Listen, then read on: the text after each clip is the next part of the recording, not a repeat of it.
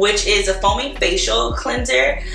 So this is, it's really gentle for the skin. It doesn't disrupt it like that icky stuff like Clean and Clear, all that stuff you shouldn't be using anymore. This is very gentle and it cleans your face while still protecting the skin barriers on your face. So I'm gonna go ahead and start washing my face with this. I also wanted to mention that I do suffer from very oily skin, and so that's why I'm always trying to get in my gallon of water for the day and really trying to always use products that hydrate my skin, but also making sure they don't strip too much of my natural oils, but kind of balance it out.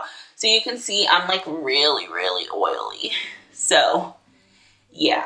So cleansing my skin, I have an exfoliator brush that I ordered off Amazon. You can get these for like a few dollars. So the first thing I always do is I end up wetting my face. So now that my face is wet, I'll add like 1 full pump on here, and I've wet my exfoliator brush, and I'll just exfoliate.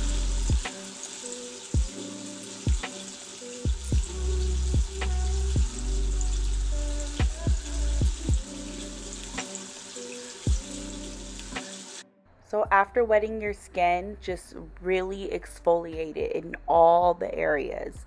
In any area where you feel like you have more of a problem with acne or oiliness, really work into those layers as much as you can, and really get that skin clean. And these things are so fun because you can just stick this right on your mirror. So my husband's is blue and mine is orange.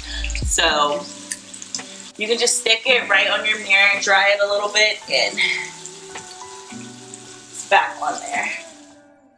Okay guys, so right here I start using my steamer, which I bought on Amazon for $35. Let me just tell you, it has been a game changer to my skin. It makes it feel so much better, so much softer, and it naturally kind of hydrates the skin on its own without even having to use any serums or any other hydrating agents. So I just kind of stand in front of this thing for about a minute, and I get close enough to where I can feel the steam, but not too close where it's like really burning me. Because it does get very hot, so just please be very careful while using this. But yes, definitely get a steamer on Amazon because it'll change your skin routine. And I don't do this every night, but when I do it, it is the bomb, you guys.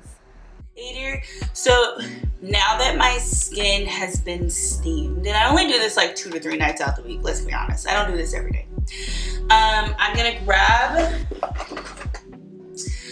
grab my toner. So glycolic acid is something you should be using every single night. So with the glycolic acid, it works as an exfoliate. You don't want to use it every single day. And if you are watching this video, please never mix these two. So when I do my with the vampire facial, then you're not going to use the toner afterwards. So you have to pick one or the other. Because I've already done this week, I'm not going to do the vampire facial. I'm going to go ahead and open my toner. Glycolic acid is really it's really good for the skin. Like I said, it exfoliates your skin and gets into those deep layers. So what I usually do is I pour a little bit in my hand, or you can use like those cotton swab things. I put it all on my skin, and then I like use one of these brushes, and I got it from Amazon, and I just really like work it in. Some people use the marble rollers. This is what I use. So I really like work it into my skin. Perfect. And make sure that toner is like everywhere, especially right here, like in my problem area. Okay, rinse that off. Okay, so now for me, I'm gonna use some hyaluronic acid. The hyaluronic acid basically, it keeps the water in your skin so your skin doesn't dry out. So it hydrates your skin 100%. It's almost as like If you don't drink water, make sure you use some hyaluronic acid so you can keep your skin naturally moisturized without also like being super oily. So it does help with people who have oily skin like me. So what I usually do is I do like a full drop in here, and then I rub my hands together. And at first I was like, oh my god, this looks so weird. Like it looks like you have to like wash this off, but you don't. And you just put it all in your skin, and you just really rub it in on top of that toner.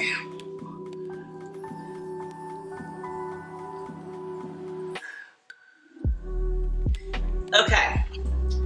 So then after I use that, I usually use just a little bit of the Ordinary caffeine solution because I have really bad bags, and I skipped this step this morning when I did my morning routine because I wasn't going anywhere. So I just do like a little drop, and then I like put it underneath my eyes, and I like really rub it in. And I put that right there. Perfect. And this will reduce puffiness, dark circles, which is something I suffer from. I'm gonna wash my hands just a little bit. After I do that, I wanna lock in all of those serums and stuff that I use. The niacinamide is a holy grail for people who have like the niacinamide. Like it's a holy grail for people who have like acne. Like my husband has severe acne on his cheeks, so he'll use the niacinamide. I only use it if I'm like about to start my cycle, and I usually get like a few breakouts and stuff, but I'm not going to use that tonight because I'm going to sleep and I only see one bump, so I'm not really too much worried about it. So then I get this moisturizing cream from The Ordinary, and it's a natural moisturizing cream, and it really helps. You apply this after all your serums, and it really is, it hydrates the whole surface as well, and it really locks everything in together. So I'll rub this all over my face. Okay. I've been really struggling with my lips lately. I let them get chapped using a chapstick that I honestly don't think agreed with me.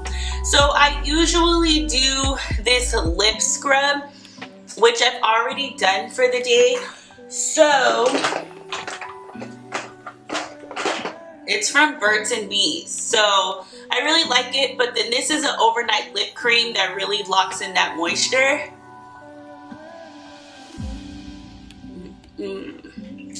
I put that on my lips, and then that's my night routine.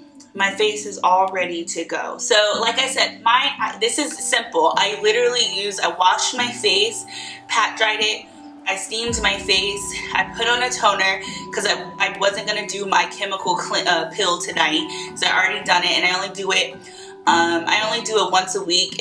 I'll link my blog below so you can read the post that I wrote about the chemical pill and when you should be using it. After I use my toner, I go work on my serums.